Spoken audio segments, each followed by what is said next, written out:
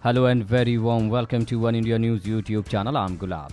The young Pakistani players who played in the ICC Champions trophy for the first time and won the title have become instant millionaires after a string of cash and other rewards announced.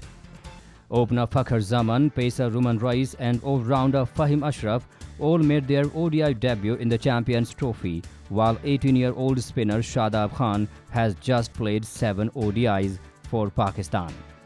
Others like Captain Sarfraz Ahmad, Babar Azam, Haris Sohail, Hassan Ali, Imad Wasim were also playing in their first Champions Trophy tournament.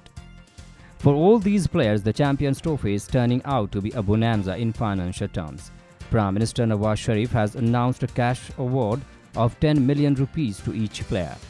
Information Minister Maryam Aurangzeb told the media in Islamabad that Sharif will also host a grand reception for the winning team. The players have also been invited to visit the Senate with the trophy to honor them for their victory.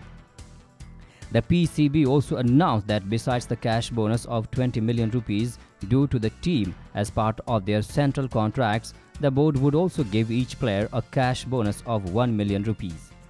The team has already pocketed prize money of around 200 million rupees from the ICC for winning the trophy. Famous builder Riaz Malik has also announced cash prize of 1 million rupees each and plots for the players, while others are slated to follow soon. A marketing executive said that new players would also earn a lot now from endorsements after the Champions Trophy victory.